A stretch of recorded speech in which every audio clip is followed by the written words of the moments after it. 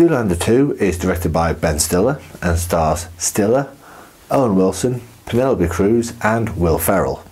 It is set several years after the original Zoolander, and Derek and Hansel are back. They are reunited and re-enter a fashion and modelling world that has left them behind. They must foil a conspiracy surrounding the Chosen One, while also Derek reconnects with his estranged son. Now, the most obvious thing to say about this film is the fact that honestly it's not a patch on the first film. The first film is a bit of a comedy. I wouldn't call it an all-time comedy classic, but it is a really genuinely great comedy. This gets nowhere near the heights of the first film. It just doesn't come close for me. The problem with this film is consistently very mildly amusing, essentially. The whole way through the film, you'll be basically going, yeah, and grinning and chuckling occasionally.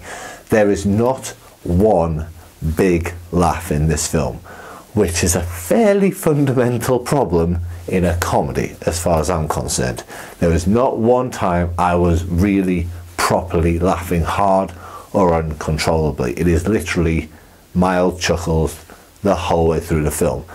Possibly not helped by the fact that the plot in the first film wasn't sensible. The plot in this film is ludicrous to the point of insanity. I mean, they even remark on this in the film, saying this is literally the stupidest thing I've ever heard.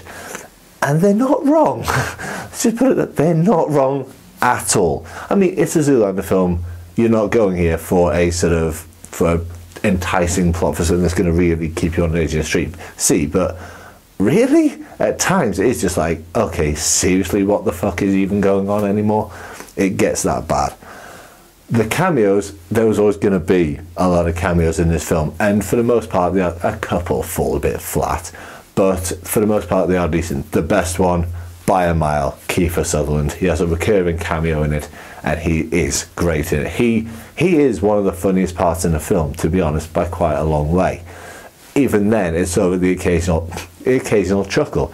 It's never something that's going to make you laugh your head off, and that is, unfortunately, we can say throughout the film, it is not a film that's going to make you laugh your head off, unlike the original film. The original Zoolander had many moments when you would laugh your head off. The walk-off in the original Zoolander, I absolutely love that scene. It had me laughing my head off. This has nothing that gets even close to that at all, and because of that, it is disappointing.